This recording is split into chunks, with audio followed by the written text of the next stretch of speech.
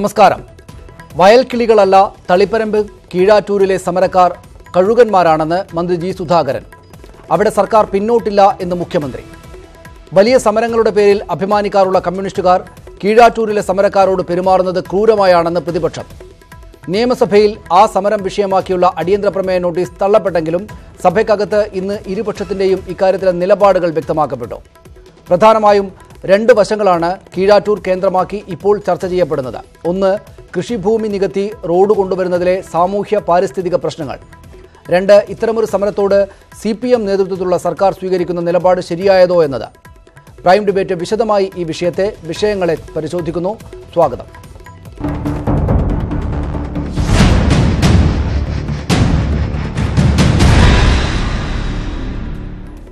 പ്രേക്ഷകരുടെ അഭിപ്രായങ്ങൾ കൂടെ ഞങ്ങൾക്ക് ആവശ്യമുണ്ട്. അവരുടെ അഭിപ്രായത്തിനായി ഞങ്ങൾ മുന്നോട്ട് വെക്കുന്ന ചോദ്യം ഇതാണ്: കീഴാറ്റൂരിലെ സർക്കാർ നിലപാട് ന്യായമോ എന്ന ചോദ്യത്തോടാണ് നിങ്ങൾ പ്രതികരിക്കേണ്ടത്. ഫേസ്ബുക്കിലൂടെയും വാട്സാപ്പിലൂടെയും നിങ്ങൾക്ക് പ്രതികരണങ്ങൾ അറിയിക്കാം. കീഴാറ്റൂരിലെ സർക്കാർ നിലപാട് ന്യായമോ?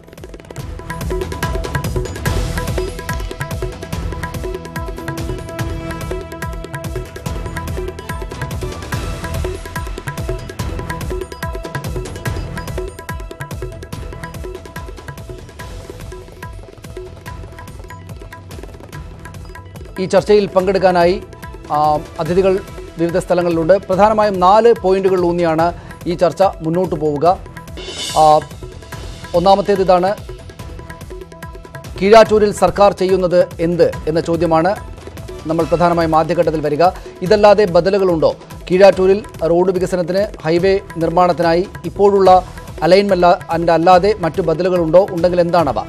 സമരത്തോട് സർക്കാരിൻ്റേത് ക്രൂര നിലപാടാണോ എന്നതാണ് മൂന്നാമത്തെ പോയിന്റ്. നാലാമത്തേത്, പ്രതിപക്ഷത്തിന് രാഷ്ട്രീയമായുള്ള എതിർപ്പ് മാത്രമാണോ ഇക്കാര്യത്തിൽ ഉള്ളത് എന്നതാണ്.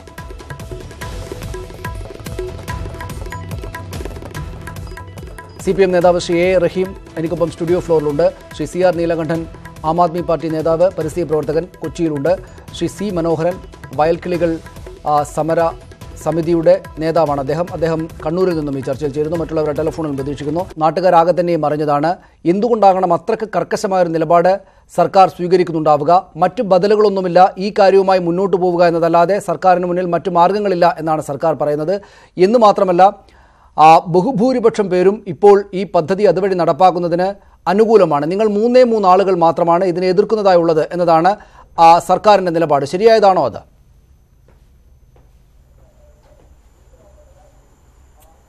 സർക്കാർ പറയുന്ന നിലപാട് മറ്റുള്ള ആൾക്കാരെ തെറ്റിദ്ധരിപ്പിച്ചുകൊണ്ടാണ്.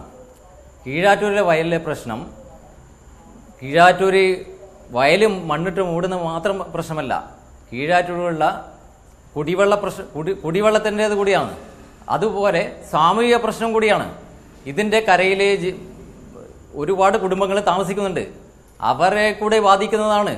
അല്ലാതെ ഒരു ബൈപ്പാസ് നിർമ്മാണത്തിനെതിരെ അല്ല ഒരു വികസനത്തിനെതിരെയോ കീഴാറ്റൂരാൾ നിൽക്കുന്നതല്ല. ഈ ബൈപ്പാസ് കീഴാറ്റൂരിൽ വരുന്നതിന് മുമ്പേ അലൈൻമെന്റ് ഉണ്ടായിട്ടുണ്ട്. അതിനു മുന്നേ നിലവിലുള്ള ഹൈവേയിൽ കൂടി പോകാൻ വേണ്ടി സർവേ നടത്തിയിട്ടുണ്ട്. അതൊക്കെ മാറ്റിവെച്ചുകൊണ്ട് കീഴാറ്റൂർ വയലിലേക്ക് തന്നെ സർക്കാർ ഇത് കൊണ്ടുവരുമ്പോൾ അതിലുള്ള താല്പര്യമാണ് ഞങ്ങൾ ചോദ്യം ചെയ്യപ്പെടുന്നത്. ഞങ്ങൾ അതിനു വേണ്ടിയാണ് സമരം ചെയ്യുന്നത്. ഞങ്ങളെ കുടിവെള്ളവും കൃഷിയും എല്ലാം തകർത്തുകൊണ്ടാണ്. ശ്രീ മനോഹരൻ, താങ്കളും വയൽക്കിളികളാകെ തന്നെയും പറയുന്ന ഈ സമരക്കാർ പറയുന്ന കാര്യങ്ങളെല്ലാം ന്യായമായതാണ്. കുടിവെള്ളത്തിൻ്റെതും മറ്റുമായിട്ടുള്ള സാമൂഹ്യമായിട്ടുള്ള പ്രശ്നങ്ങളും എല്ലാം ഉണ്ട്. പക്ഷേ ഈ 3 അലൈൻമെന്റുകളിൽ മറ്റു 2 അലൈൻമെന്റുകളിലേക്ക് പോയാലും കുടിവെള്ളത്തിൻ്റെതാണെങ്കിലും സാമൂഹ്യമായിട്ടുള്ള പ്രശ്നങ്ങളാണെങ്കിലും ഇതേക്കാൾ കൂടുതലുണ്ടാകും. 3 അലൈൻമെന്റുകളിൽ ഇതാണ് ഏറ്റവും കുറഞ്ഞ പാരിസ്ഥിതികമായിട്ടും മറ്റ് സാമൂഹ്യമായിട്ടുമുള്ള പ്രത്യാഘാതങ്ങൾ ഉണ്ടാക്കുന്നത് എന്ന നിലപാടാണ് സർക്കാർ ഇന്ന് സഭയ്ക്കകത്ത് സ്വീകരിച്ചത്. അത് ശരിയായതാണോ? എന്ന് വെച്ചാൽ ഈ 3 അലൈൻമെന്റുകളിൽ ഏറ്റവും ആഘാതം കുറഞ്ഞ അലൈൻമെന്റ് ഇതാണ് എന്ന്. അല്ലല്ല, അത് നിങ്ങൾ മനസ്സിലാക്കേണ്ടത് കീഴാറ്റൂർ വയലിൽ കൂടി പോകുമ്പോൾ വീട് പോകുന്നില്ല എന്ന് മാത്രമാണ്. അത് ബാധിക്കപ്പെടുന്നത് ഏകദേശം 1500 കുടുംബങ്ങളെ ബാധിക്കപ്പെടുകയാണ്. പ്രത്യക്ഷത്തിലില്ലെങ്കിലും പരോക്ഷമായി പിന്നീട് ബാധിക്കുന്നു. അതിന് ആരാ ഉത്തരവാദിയാവുക? ഇന്ന് പറയുന്ന ആദ്യത്തെ അലൈൻമെന്റ് നിങ്ങൾ മാറ്റുമ്പോൾ നിങ്ങൾ ശ്രദ്ധിക്കേണ്ടത് കീഴാറ്റൂർ വയല് സാധാരണ രീതിയിലുള്ള ഒരു പ്ലെയിനായ സ്ഥലത്ത് ഇരിക്കുന്ന വയലല്ല. ഏകദേശം 100 അടിയോളം തളിപ്പറമ്പ് ടൗണിൽ നിന്ന് താഴെയുള്ള ഒരു സ്ഥലമാണ്. ആ സ്ഥലത്തേക്കാണ് തളിപ്പറമ്പ് ടൗണിൽ നിന്നും അതുപോലെ പട്ടുവം പുളിമ്പറമ്പ് ഭാഗത്തു നിന്നും തിരുച്ചമ്പരം അമ്പലത്തിന്റെ ചിറയിൽ കൂടി ഒഴുകുന്ന വെള്ളം എത്തിച്ചേരുന്ന സ്ഥലമാണ് കീഴാറ്റൂർ വയല്. ആ വയലില് മഴക്കാലത്ത് പുഴ പോലെയാകുന്ന സ്ഥലമാണ് ഇത്. ഞങ്ങൾക്കല്ലേ കീഴാറ്റൂരെ വയലറിയുക. അവിടെ ജീവിക്കുന്ന ഞങ്ങൾക്കറിയാം അവിടെ എങ്ങനെ വെള്ളം കെട്ടിക്കിടക്കുന്നു, അത് ഞങ്ങളെ എങ്ങനെ ബാധിക്കുന്നു, അത് കൃഷി എങ്ങനെ ഞങ്ങൾ ആ വെള്ളം ഒഴുക്കിക്കളഞ്ഞ് അടുത്ത കൃഷി നടത്തുന്നു. അതൊക്കെ പഠിക്കണം നിങ്ങൾ. അല്ലാതെ രണ്ട് ഭാഗമാക്കി മാറ്റപ്പെടുമെന്ന്. ഇത് കുഴിയിൽ ഒരു താഴ്ചയുള്ള ഒരു സ്ഥലത്ത് ചെറിയൊരു നാട പോലെ 4.5 കിലോമീറ്റർ നീണ്ടു നിൽക്കുന്ന ഒരു വയലാണ്. ഇതിന്റെ താഴെ പുഴയായിട്ട് ബന്ധമുള്ളതാണ്. അവിടെ ഉണ്ടാകുന്ന വേലിയേറ്റം വേലിയിറക്കത്തിനെയൊക്കെ തടുത്തു നിർത്തിക്കൊണ്ട് പൂവോട് സ്ഥലത്ത് അണ കെട്ടിയിട്ടുണ്ട്.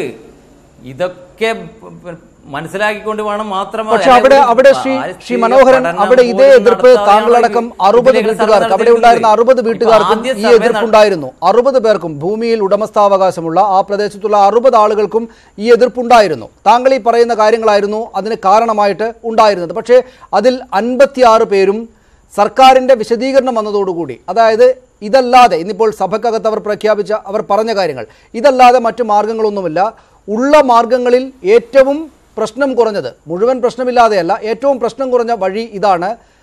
എന്നാൽ ഈ പ്രചരിപ്പിക്കപ്പെടുന്ന പോലെയുള്ള വലിയ പാരിസ്ഥിതിക ആഘാതമൊന്നും ഉണ്ടാക്കാത്ത വിധം അതങ്ങ് പോയിക്കൊള്ളും എന്നുള്ള വിശദീകരണം 56 ആളുകൾക്കും മനസ്സിലായി. നിങ്ങൾ 4 പേർക്ക് മാത്രമാണ് മനസ്സിലാകാത്തത്. അതിൽ 3 പേർ മാത്രമാണ് സമരരംഗത്തുള്ളത് എന്നാണ് സർക്കാരിന്റെ നിലപാട്. ശരിയാണോ അത്? അത് തെറ്റായ കാര്യങ്ങളാണ്. കാരണം നമ്മൾ 45 പേരുടെ സമ്മതപത്രമല്ല വാങ്ങിയത്, ഞങ്ങൾ പരാതിയാണ് വാങ്ങിയത്. കാരണം ഹൈവേ അതോറിറ്റിക്ക് ഒരു നോട്ടിഫിക്കേഷൻ ഇറക്കിയ ഭൂമിയിൽ കൂടി പോകണമെങ്കിൽ അതിന് പരാതി സ്വീകരിക്കുകയോ ചെയ്യുക, അല്ലാതെ സമ്മതപത്രം വാങ്ങുന്നത് ഏർപ്പാടില്ല. ഞങ്ങൾ അതിനെക്കുറിച്ചല്ല ചർച്ച ചെയ്യുന്നത്. നിങ്ങൾ പൈസയോ കിട്ടുന്നതോ അല്ല, നിങ്ങളെ സമ്മതപത്രത്തെ കുറിച്ചല്ല ഞങ്ങൾ പറയുന്നത്. ആരെങ്കിലും വയലിലെ ആൾക്കാരോട് കൃഷി ഭൂമിയുള്ളവരെ തെറ്റിദ്ധരിപ്പിച്ചിട്ട് ഇത്ര പൈസ കിട്ടുമെന്ന് പറഞ്ഞിട്ട് ആ പ്രശ്നമല്ല കീഴാറ്റൂരിൽ നടക്കുന്നത്. അതാണ് ഞാൻ തിരിച്ചു വരാം താങ്കളിലേക്ക്. ശ്രീ CR നീലകണ്ഠൻ, ഇവിടെ സർക്കാർ, പ്രതിപക്ഷം ഒക്കെ സഭയ്ക്കകത്ത് സ്വീകരിച്ച നിലപാടുകൾ നമ്മൾ കണ്ടു. എന്താണ് ബദലായിട്ടുള്ളത്? എന്തായാലും ആർക്കും, പ്രതിപക്ഷത്തിനാണെങ്കിൽ തന്നെയും ഈ പാത വരേണ്ടതില്ല, ഹൈവേ വേണ്ട എന്ന നിലപാട് അവർ സ്വീകരിക്കുന്നില്ല, സ്വീകരിക്കാൻ സാധിക്കുന്നതല്ല രാജ്യത്തിൻ്റെ സാഹചര്യം വെച്ച് നോക്കുകയാണെങ്കിൽ. അതുകൊണ്ട് ബദലായിട്ട് എന്താണുള്ളതെന്ന ചോദ്യമാണുള്ളത്. നമുക്ക് മുന്നിൽ ആകപ്പാടെ ഉള്ളത് ഈ പരിഷത്ത്, ശാസ്ത്ര സാഹിത്യ പരിഷത്ത് മുന്നോട്ട് വെച്ച ഒരു ബദലാണ് ഈ നിലവിലെ പാത എലിവേറ്റഡ് പാതയാക്കി കൊണ്ടുവരിക എന്നത്. അത് പക്ഷേ പ്രായോഗികമല്ല എന്ന നിലപാട് സർക്കാരിനുണ്ട്. അപ്പോൾ പിന്നെ വൈകാതെ ഈ കാര്യങ്ങൾ നടപ്പാക്കാൻ ഈ പറയുന്ന പാതയല്ലാതെ അതിന് ആളുകൾ വഴങ്ങിക്കൊടുക്കുകയാണ് വേണ്ടത് എന്ന സർക്കാരിൻ്റെ നിലപാട് എങ്ങനെയാണ് തെറ്റാകുന്നത്? അല്ല, ഒന്ന്, ഈ ബദൽ എന്ന് പറയുന്നത് തന്നെ ഒരു ചെറിയ പ്രശ്നമുണ്ട്. ഇതിൽ ഏതാണ് കുറവ് പാരിസ്ഥിതികാഘാതം, സാമൂഹ്യാഘാതം എന്നതാണ് നമ്മൾ ചർച്ച ചെയ്യേണ്ടത്. ഞാൻ പരിഷത്തിൻ്റെ പഠനം മുഴുവൻ കണ്ട ആളാണ്. പരിഷത്ത് പറഞ്ഞ ഒരു പ്രധാന കാര്യം, ഇവർ ഈ പറയുന്ന നികത്തുന്ന പാടം മാത്രമല്ല നശിക്കുക. ഒരു പാടത്ത് 100 ഏക്കർ ഉള്ളൊരു പാടത്ത് 10 ഏക്കർ നിങ്ങൾ നികത്തിയാൽ ബാക്കി 90 ഏക്കറിൻ്റെയും ജലവിധാനങ്ങൾ, അതിലെ നീരൊഴുക്കുകൾ വ്യത്യാസം വരും. അതുകൊണ്ട് അതിന് മുമ്പുള്ള പാഠവും അതിന് ശേഷമുള്ള പാഠവുമായി ബന്ധപ്പെടുത്തിക്കൊണ്ട് ഇതിൻ്റെ ആഘാതങ്ങളാണ് പരിഷത്ത് വിലയിരുത്തിയത്. മേൽപ്പാത എന്ന് പറയുന്നത് അതിനാകെയുള്ള ഒരു തടസ്സം ഇവർ പറയുന്നത് അത് പണച്ചെലവ് കൂടുതലാണെന്നാണ്. അവിടെയാണ് എനിക്ക് അഭിപ്രായ വ്യത്യാസമുള്ളത്. പണം കണക്കാക്കുന്നത് കയ്യിൽ നിന്ന് കൊടുക്കുന്ന പണമാണോ, നേരത്തെ പറഞ്ഞതുപോലെ 1000 കുടുംബങ്ങൾക്ക് ഇപ്പോൾ കിട്ടുന്ന കുടിവെള്ളം കിട്ടാതാവുകയും എന്നേക്കുമായി കിട്ടാതാവുകയും, അങ്ങനെ കിട്ടാതായാൽ അവർക്ക് അവരുടെ വരുന്ന തലമുറയ്ക്ക് മുഴുവൻ ഒരുപക്ഷെ കുപ്പിവെള്ളമോ അല്ലെങ്കിൽ ടാങ്കർ ലോറിയോ അല്ലെങ്കിൽ വാട്ടർ അതോറിറ്റിയുടെ അതോ കിട്ടുമെന്നറിയില്ല, വെള്ളമോ വാങ്ങേണ്ടി വരുമ്പോൾ ഉണ്ടാകുന്ന ചിലവ്, അതിൻ്റെ ദുരിതം, അതിൻ്റെ ഫലമായി ഉണ്ടാകുന്ന പാരിസ്ഥിതിക നഷ്ടം, അങ്ങനെയാണ്. അല്ലാതെ കേവലം കൊടുക്കുന്ന പൈസയുടെ കണക്കിലല്ല ഒരു പാരിസ്ഥിതിക നഷ്ടം കണക്കാക്കുക. 1 ഏക്കർ നെൽപ്പാടം ഒരു വർഷം എത്ര പാരിസ്ഥിതിക സേവനം നൽകുന്നു എന്നൊക്കെ കണക്കുണ്ട്. ഇത് ഇടതുപക്ഷ ജനാധിപത്യ മുന്നണി നെൽവയൽ നീർത്തട നിയമം ഉണ്ടാക്കുമ്പോൾ 2008 ചർച്ച ചെയ്തു വന്ന കാര്യങ്ങളാണ്. അന്നത്തേക്കാൾ ഒരുപാട് പണം ഇന്നേക്ക് കൂടി. അന്ന് 1 ഏക്കറിന് 22 ലക്ഷം രൂപ എന്നാണ് ബയോഡൈവേഴ്സിറ്റി ബോർഡിന്റെ കണക്ക്. ഇന്നിപ്പോൾ അത് എത്രയോ കൂടി, 10 വർഷം കഴിഞ്ഞു. എന്ന് പറഞ്ഞാൽ ഇതിനിപ്പോ മേൽപ്പാലത്തിന് കൂടി വരുന്നു എന്ന് പറയുന്ന തുക യഥാർത്ഥത്തിൽ ഒരു സമൂഹത്തിനുണ്ടാവുന്ന നഷ്ടമാണ്. അങ്ങനെയാണ് ഇപ്പോൾ മെത്രാങ്കായൽ നികത്തുന്നതിനെതിരെ കഴിഞ്ഞ ഗവൺമെന്റ് കാലത്ത് നമ്മളൊക്കെ സമരം ചെയ്തു. CPM ഒക്കെ സമരത്തിലുണ്ടായിരുന്നു, CPI ഉണ്ടായിരുന്നു. മെത്രാങ്കായലിന്റെ ഉടമസ്ഥന്മാർ റെഡിയായിരുന്നു നികത്താൻ. മെത്രാങ്കായലിന്റെ ഉടമസ്ഥന്മാർ റെഡിയായിരുന്നു നികത്താൻ. അത് ടൂറിസം കോംപ്ലക്സിന് വേണ്ടിയോ വേറെ ഏതെങ്കിലും കോംപ്ലക്സിന് വേണ്ടിയോ നികത്താൻ നമ്മൾ സമ്മതിക്കുമോ? സമ്മതിക്കില്ല. അതാണ് ഞാൻ തിരിച്ചു വരാം താങ്കളിലേക്ക്. ശ്രീ എ റഹീം, അതാണ്, അതായത് ഇതിന്റെ പാരിസ്ഥിതികമായിട്ട് വരുന്ന തലമുറകൾക്ക് ഏത് വിധത്തിലുള്ള ദോഷമുണ്ടാക്കും എന്ന കാര്യം കൂടെ പരിഗണിക്കേണ്ടതുണ്ട് എന്നതുകൊണ്ടാണ് ഈ സമരം 3 ആളുകൾ ഇനിയിപ്പോൾ നാളെ ഒരാൾ മാത്രം നടത്തുകയാണെങ്കിൽ തന്നെയും പ്രസക്തമായി മാറുന്നതെന്നാണ് ആ ഭാഗത്തിന്റെ വാദം. നമുക്ക് പരിസ്ഥിതി പരിഷത്തിന്റെ ആ വാക്ക്, അവരുടെ ബദൽ നിർദ്ദേശം നോക്കാം. ഹൈവേക്ക് 1975 ഭൂമി അക്വയർ ചെയ്തിട്ടുള്ളത് 30 മീറ്റർ വീതിയിലാണ്. തളിപ്പറമ്പ് നഗരത്തിൽ തന്നെ 20-30 മീറ്റർ വീതിയിൽ ഇപ്പോൾ റോഡുണ്ട്. നഗരത്തിരക്ക് ആരംഭിക്കുന്ന 7-ാം മൈൽ മുതൽ ലൂർദ് ഹോസ്പിറ്റൽ സമീപം വരെ 10 മീറ്റർ വീതിയിൽ ഒരു ഫ്ലൈ ഓവർ തീർത്താൽ പൊളിച്ചു നീക്കേണ്ട കെട്ടിടങ്ങളുടെ എണ്ണം വളരെ കുറക്കാനാകും. താഴെയും മുകളിലും 2 വരി വീതം പാതകളായി ഫ്ലൈ ഓവറും നിലവിലുള്ള പാതയെയും ഉപയോഗപ്പെടുത്താം. രാജ്യത്തെ പ്രധാന നഗരങ്ങളിലെല്ലാം ഈ വിധമാണ് ഗതാഗത വികസനം നടക്കുന്നത്. ജനസാന്ദ്രത കൂടിയ കേരളമാകെ നഗരസമാനമാകുന്ന ഈ ഘട്ടത്തിൽ ഈ വിധത്തിൽ മുകളിലോട്ടുള്ള എതിർപ്പില്ലാതെ റോഡ് വികസനം സാധ്യമാക്കാവുന്നതാണ്. ചെലവേറുമെന്ന വാദമുണ്ട്. ഹ്രസ്വകാലാടിസ്ഥാനത്തിൽ നോക്കുമ്പോൾ അത് പക്ഷേ ശരിയായിരിക്കാം, പക്ഷേ ദീർഘകാലാടിസ്ഥാനത്തിൽ ലാഭകരമാണ്. 50 കൊല്ലത്തേക്ക് അറ്റകുറ്റപ്പണികൾ വേണ്ടിവരില്ല എന്നതിന് കാരണം പരിഷത്താണ് പറയുന്നത്. പരിഷത്ത് അങ്ങനെ ഒരു ബദൽ ഉണ്ടായിരിക്കെ അതേക്കുറിച്ച് ആലോചന പോലും നടത്താതെ സർക്കാർ ഈ സമരക്കാർക്ക് മേൽ വേണ്ടാത്ത പേരുകൾ ചാർത്തി കൊടുക്കുകയാണോ, കഴുകന്മാരെന്നും മറ്റും? സനീഷേ, ഈ വിഷയത്തെ സർക്കാർ സമീപിക്കുന്നത് വളരെ പോസിറ്റീവായിട്ടാണ്. ഇവിടെ നിങ്ങൾ നോക്കൂ, വികസന പ്രവർത്തനങ്ങൾ വരുമ്പോൾ സ്വാഭാവികമായും ഇതുപോലുള്ള തടസ്സവാദങ്ങൾ വരും. അത് ന്യായമാണ്. അപ്പോൾ അതിനെ നെഗ്ലക്റ്റ് ചെയ്യുകയല്ല ഒരു സർക്കാർ ചെയ്യേണ്ടത്. സ്വാഭാവികമായും അതിനെ അഡ്രസ്സ് ചെയ്യാനാണ് സർക്കാർ ചെയ്യേണ്ടത്. ഞങ്ങൾ അഡ്രസ്സ് ചെയ്തു. അത് സർക്കാർ എന്ന് പറയുമ്പോൾ സർക്കാരിൻ്റെ മാത്രം ഉത്തരവാദിത്തമല്ല. മാധ്യമങ്ങൾ, ജനാധിപത്യ പാർട്ടികൾ എല്ലാവർക്കും അതിൻ്റേതായ ഉത്തരവാദിത്വമുണ്ട്. ഞങ്ങൾ ആ പാർട്ടി എന്ന നിലയിലും ആ ഉത്തരവാദിത്വം നിർവഹിച്ചു എന്ന അഭിമാനബോധത്തോടെ പറയാൻ കഴിയും, അവരുടെ ആശങ്ക പരിഹരിക്കുന്നതിന്. ഈ പ്രശ്നം മുന്നോട്ട് വന്നു. ഏറെക്കാലത്തെ ചരിത്രമുണ്ട് ഇതിന്. വിവിധ പഠനങ്ങളുണ്ട്, വിവിധ കാര്യങ്ങളുണ്ട്. ഈ പറയുന്ന തന്നെ വയൽക്കിളികളുടെ തന്നെ പ്രതിനിധികളെ ഞങ്ങൾ അകറ്റി മാറ്റി നിർത്തുകയായിരുന്നില്ല, പേരുകൾ ചാർത്തി കൊടുക്കുകയുമായിരുന്നില്ല. അതൊക്കെ ഇപ്പോഴാണ്. അതിനൊക്കെ മുമ്പ് തന്നെ ഇവരെ വളരെ തിരുവനന്തപുരത്ത് മന്ത്രി തന്നെ നേരിട്ട് പങ്കെടുത്ത് സമയമെടുത്ത് മണിക്കൂറുകളെടുത്ത് ഇവരുമായി ചർച്ച ചെയ്തിട്ടുണ്ട്. ഇവരുടെ പ്രതിനിധി സുരേഷ് എല്ലാം ആ ചർച്ചയിൽ പങ്കെടുത്തിട്ടുമുണ്ട്. കഴിഞ്ഞൊരു ടെലിവിഷൻ ചർച്ചയിൽ അദ്ദേഹം തന്നെ അത് കൺഫസ് ചെയ്യുന്നുണ്ടായിരുന്നു. അങ്ങനെ ചർച്ച ചെയ്തിരുന്നു. അവരോട് തന്നെ ചോദിച്ചു, കളക്ടർ പല ഘട്ടത്തിൽ ചോദിച്ചു, നിങ്ങൾ ഈ പറയുന്ന പരിഷത്ത് മുന്നോട്ട് വയ്ക്കുന്ന ബദൽ, ഇതേതെങ്കിലും ഒരു ബദൽ അവരേതെങ്കിലും ഘട്ടത്തിൽ വെച്ചിരുന്നില്ല. പിന്നെ ഈ ബദൽ അവരല്ല ആര് വെച്ചാലും മതിയല്ലോ, പരിഷത്ത് വെച്ചാലും മതി. ഇതൊക്കെ സർക്കാർ പരിശോധിച്ചു, ഇതിൻ്റെ ഫീസിബിലിറ്റി നോക്കി. ഇത്തരം കാര്യങ്ങളെല്ലാം പ്രശ്നമുണ്ട്. നമ്മൾ ബേസിക്കലി മനസ്സിലാക്കേണ്ട ഒരു കാര്യം, എല്ലാ ബൈപ്പാസുകളും ജംഗ്ഷനുകളുടെ ട്രാഫിക് കുരുക്കുകൾ പട്ടണങ്ങളായി അതിവേഗം പട്ടണവൽക്കരിക്കപ്പെടുന്നു, നഗരവൽക്കരിക്കപ്പെടുന്നു. നമ്മുടെ സമൂഹം ജനസാന്ദ്രത ഏറി വരുന്നു. കേരളത്തിലെ ഏതെല്ലാം ബൈപ്പാസുകളുണ്ടോ ആ ബൈപ്പാസുകളിൽ മഹാഭൂരിപക്ഷവും ഇതുപോലെ വയലുകളുടെ മുകളിലൂടെയാണ് പോയിട്ടുള്ളത്. യാതൊരു സംശയവും വേണ്ട.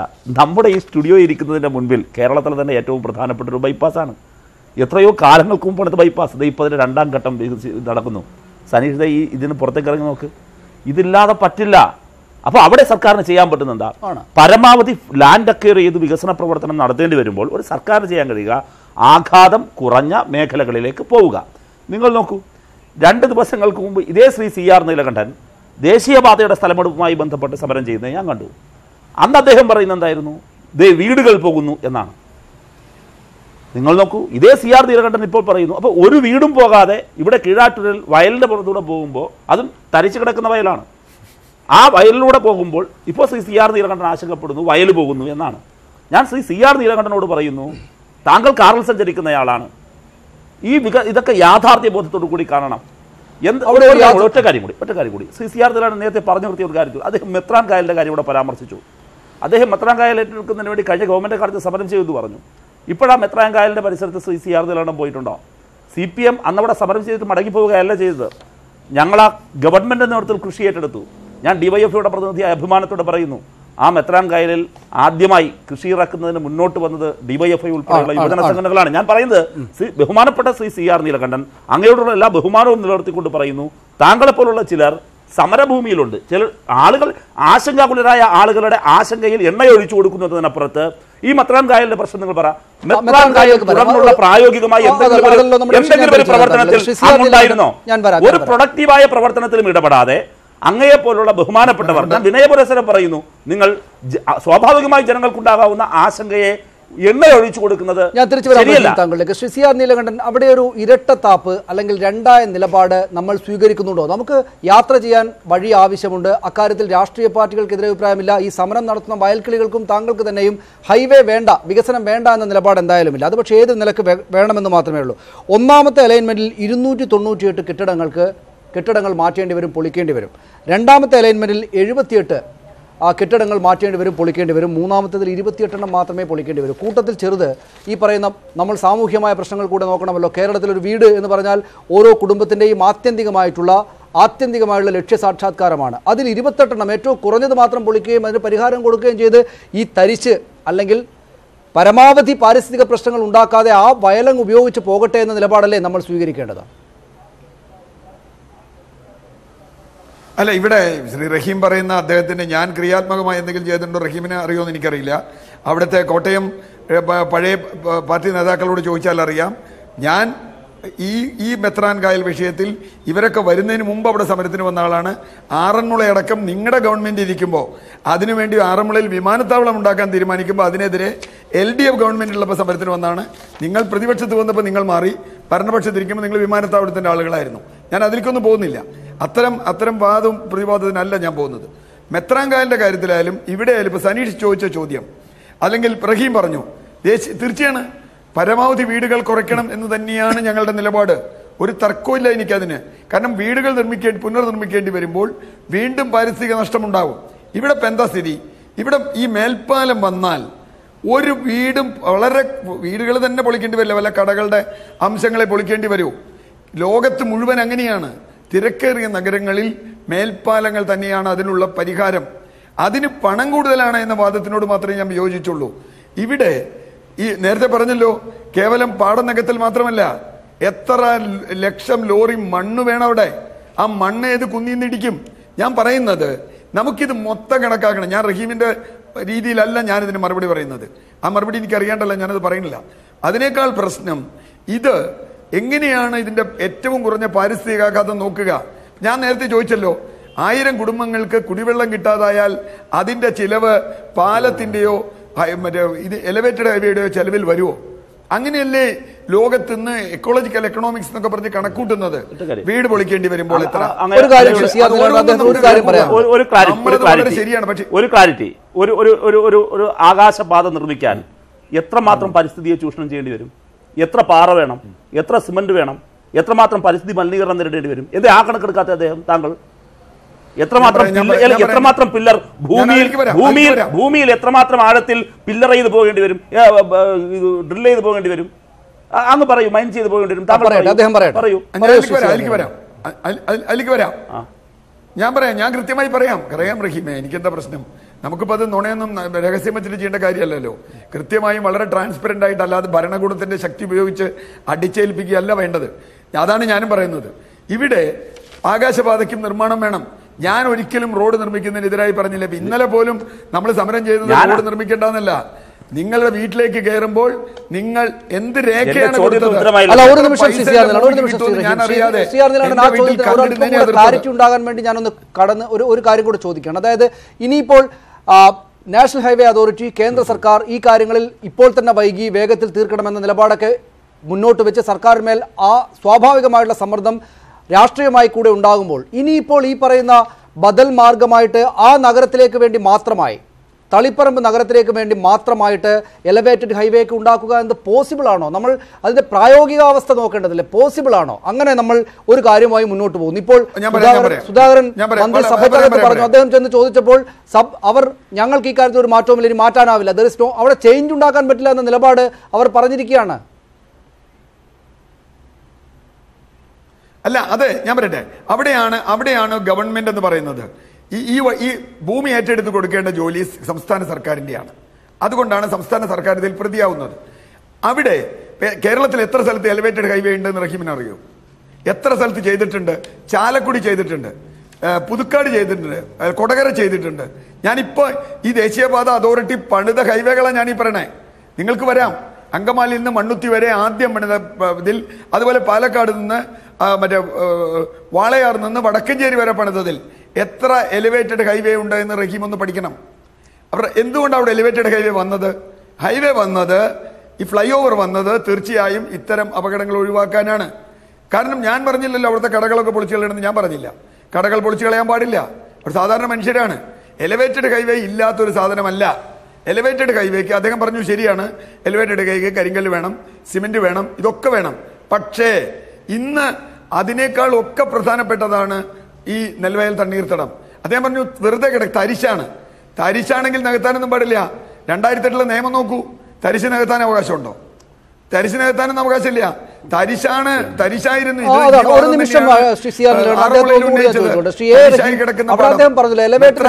കേരളത്തിന് പരിചിതമില്ലാത്ത സംഗതിയല്ല. കേരളത്തിലടക്കം നാഷണൽ ഹൈവേ അതോറിറ്റി അതിന് തയ്യാറാണ്.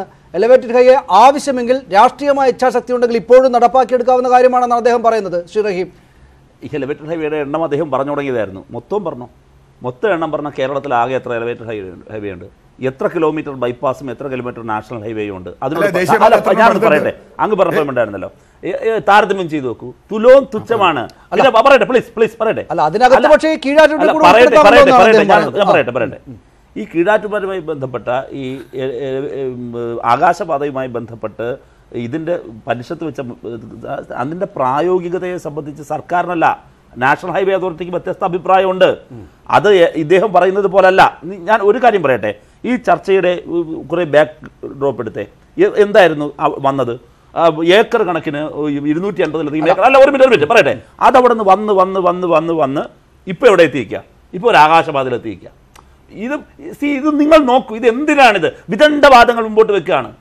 ഒരു കാര്യത്തിൽ, ഒരു പ്രദേശത്ത് എൻ്റെ ഭൂമിയാകട്ടെ അങ്ങയുടെ ഭൂമിയാകട്ടെ ഒരു ആശങ്കകളുണ്ടാകും. ആ ആശങ്കയിൽ പോയിട്ട് ഇങ്ങനെ കോരി ഒഴിച്ചു കൊടുക്കുക. ഇവിടെ ഞങ്ങൾക്ക് വിജയം എന്താ? ഈ 60 പേര് അഫക്റ്റ് ചെയ്ത ആൾക്കാരിൽ 56 പേരും മാറി. ആ 56 പേരും കൺവിൻസ്ഡ് ആണ്. അവർ വളരെ ശക്തമായ നിലപാടെടുക്കുന്നു. ഇപ്പോൾ സന്തോഷ് കീഴാറ്റൂർ ആ പ്രദേശത്തുള്ള ഒരാളാണ്. അദ്ദേഹം മാധ്യമങ്ങളിൽ തന്നെ വന്നിട്ട് ശക്തമായ നിലപാട് പറഞ്ഞു. അവിടെ അദ്ദേഹത്തിലേക്ക് പോയിട്ട് വരാം, മനോഹരനിലേക്ക് പോയിട്ട് വരാം. ശ്രീ മനോഹരൻ, അവിടെ ഈ പറയുന്നത് പോലുള്ള പ്രശ്നങ്ങളുണ്ട്. ഞങ്ങളുടെ നാട്ടുകാരുടെ പുറത്തു നിന്നുള്ള നോട്ടത്തിൽ തന്നെയും ആദ്യഘട്ടത്തിൽ ആ ഗ്രാമമാകെ തന്നെയും സമരത്തിൽ നിന്നിടത്ത് നിന്ന് ഇപ്പോൾ 3-4 ആളുകളുടെ മാത്രം പ്രശ്നമായി മാറിയിട്ടുണ്ട്. പക്ഷേ അപ്പോൾ തന്നെയും അതൊരു പ്രശ്നമല്ല എന്ന നിലപാട് സ്വീകരിക്കാൻ സാധ്യമല്ല. ഒരാൾ ആണ് സമരത്തിലുള്ളതെങ്കിൽ പോലും അത് വളരെ പ്രധാനപ്പെട്ട സമരമാണ്. അതിനൊപ്പം നിൽക്കേണ്ടതാണ്, അതിൻ്റെ കാര്യങ്ങൾ, വസ്തുതകൾ മനസ്സിലാക്കേണ്ടത് തന്നെയാണ്. പക്ഷേ നോക്കൂ, നമ്മുടെ നാട്ടിൽ ഈ പറയുന്ന എല്ലാ വഴികളും ഇങ്ങനെയൊക്കെ തന്നെ പാരിസ്ഥിതികമായിട്ട് ദോഷമുണ്ടാക്കി അതാതിടങ്ങളിലെ ജനങ്ങൾക്ക് അതിൻ്റെ ബുദ്ധിമുട്ടുകൾ സഹിക്കേണ്ടി വന്നിട്ടാണ് ഈ ഗതാഗത സംവിധാനം ഉണ്ടായത്. അപ്പോൾ അതിൽ നിന്ന് മാറി നിൽക്കാൻ കീഴാറ്റൂരുകാർക്ക് മാത്രമായിട്ട് സാധിക്കുക എന്നത് എങ്ങനെയാണ് ആവശ്യപ്പെടാനാവുക? ഒപ്പം ഈ പറയുന്ന നേരത്തെ പറഞ്ഞ വീടിൻ്റെ കണക്ക്, ആ വീടുകൾക്ക് മുകളിലൂടെ കാര്യങ്ങൾ പോവുക എന്നത് താങ്കളടക്കമുള്ള ആളുകൾക്ക് സമ്മതിച്ചു കൊടുക്കാൻ പറ്റുന്നതായിരിക്കുമോ? ഏറ്റവും കുറഞ്ഞ വീടുകൾ പോകട്ടെ എന്ന നിലപാടല്ലേ സ്വീകരിക്കാനാവുകയുള്ളൂ. അപ്പോൾ പിന്നെ ഇത് സർക്കാരിനെ പരമാവധി ധാർമ്മികമായ സമ്മർദ്ദത്തിനകത്ത് പെടുത്തി ഈ പറയുന്ന തോതിലുള്ള ജനാനുകൂലമായിട്ടുള്ള നിലയിൽ ഈ കാര്യങ്ങൾ നടന്നു പോകട്ടെ എന്ന അവസ്ഥയല്ലേ നിങ്ങൾ സ്വീകരിക്കേണ്ടത്?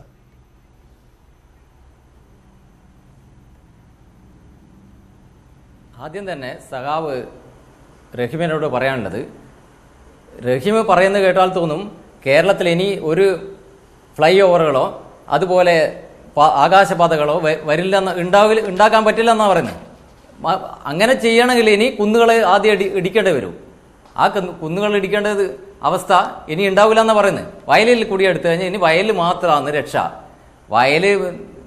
വയലിൽ ഇവർ പറയുന്ന ആൾക്കാർ ആരും തിരിഞ്ഞു പോയിട്ടില്ല. നിങ്ങൾ പറയുന്നത് ഈ ആൾക്കാർ നിങ്ങൾ വിലപേശുകയാണ്, അവരോട് വിലപേശുകയാണ്. ഇത്ര ലക്ഷം തരാമെന്ന് പറയുന്നത് ആ ജനങ്ങളോട്. ജനങ്ങൾ സമ്മർദ്ദത്തിലാണ്. അതിൻ്റെ പേരിൽ നിങ്ങളൊരു ഇത് കൊടുത്തതിന് ഞങ്ങൾ ഉത്തരവാദിയല്ല. ഞങ്ങളിപ്പം ആ 42 ആൾക്കാരോടും ചോദിച്ചാൽ പറയും, ഞങ്ങൾ പരാതി കൊടുത്തിട്ടുണ്ട്.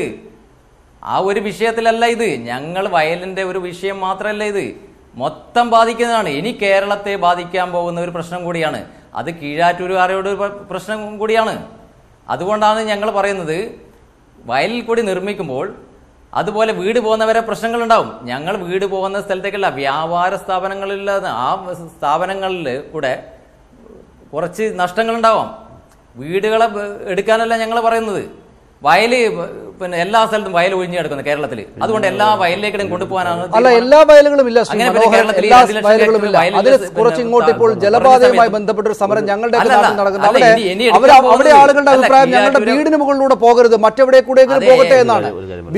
നിങ്ങളുടെ വീട് വേണമോ വയൽ വേണമോ എന്ന് ചോദിച്ചാൽ ശരിയാണ്, പാരിസ്ഥിതികമായിട്ട് വലിയ ബുദ്ധിമുട്ടൊക്കെ ഉണ്ടാക്കും. പക്ഷേ അത് പരമാവധി ആഘാതം കുറച്ചാണ് ഞങ്ങൾ ചെയ്യുക എന്നൊരു അഭിപ്രായം, ഒരു നിലപാട് സർക്കാർ ഈ സമരക്കാരോട് പറഞ്ഞാൽ ഞങ്ങളുടെ വീട് പോകാൻ പാടില്ല, അതുവഴി പോയിക്കൊള്ളട്ടെ, പരമാവധി ആഘാതം കുറച്ചെന്ന നിലപാട് സ്വീകരിക്കുകയല്ലേ സാധാരണ ആളുകൾ ചെയ്യുക. ഒരുപക്ഷെ ഈ പണത്തേക്കാൾ കൂടുതൽ അങ്ങനെയൊരു യാഥാർത്ഥ്യ ബോധത്തോടുള്ള നിലപാട് ഒപ്പം നിന്നതായിരിക്കില്ലേ ആ നാട്ടുകാർ?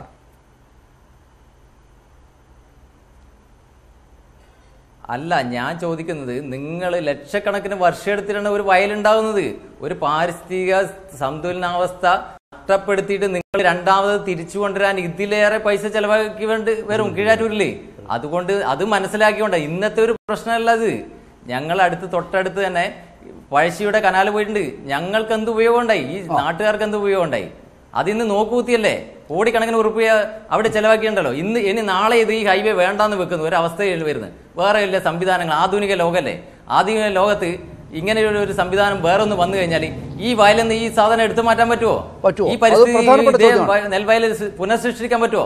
അതാണ് ഞങ്ങൾ ചോദിക്കുന്നത്. നിങ്ങൾ കേവലം പൈസേന്റെ ആൾക്കാർ. വളരെ ഗൗരവകരമായ ചോദ്യമാണ് ശ്രീ റഹീം അദ്ദേഹം ഉന്നയിക്കുന്നത്. നമുക്ക് ഇടവേളയിലേക്ക് പോകേണ്ടതുണ്ട്. അതിന് മുമ്പ് ശ്രീ റഹീം അദ്ദേഹം ഉന്നയിക്കുന്ന വളരെ പ്രധാനപ്പെട്ട ചോദ്യമാണ്. നേരത്തെ ഉണ്ടായിരുന്ന അല്ലെങ്കിൽ 10-15 വർഷങ്ങൾക്ക് മുമ്പ് അല്ലെങ്കിൽ 5 വർഷങ്ങൾക്ക് മുമ്പെങ്കിലും ഇത് ഒരുപക്ഷെ അങ്ങ് നടന്നു പോയേനെ. പക്ഷേ ഇപ്പോൾ പാരിസ്ഥിതികമായുള്ള പ്രത്യാഘാതങ്ങൾ, കാലാവസ്ഥാ മാറ്റങ്ങൾ നേർക്കുനേർ ശരീരത്തിൽ അനുഭവിക്കുന്ന ഒരു ജനതയാണ്.